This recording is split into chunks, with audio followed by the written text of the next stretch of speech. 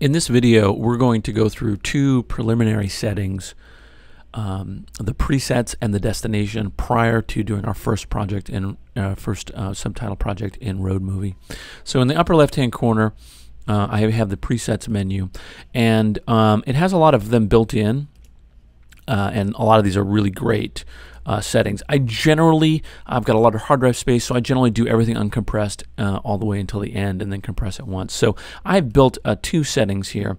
Lossless subtitle export hard, meaning the subtitles are burnt in on the image, and then I have lossless subtitle export soft, and that is where they're not burnt in, but they're incorporated inside the file itself.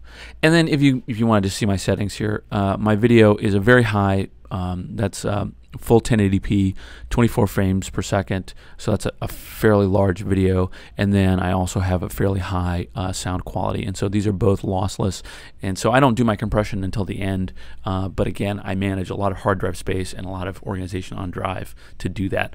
So those are the two settings. You can set as many as you want and create as many you want. Just as simple, you got a lot of different options, and you just go through step through a wizard to set it up.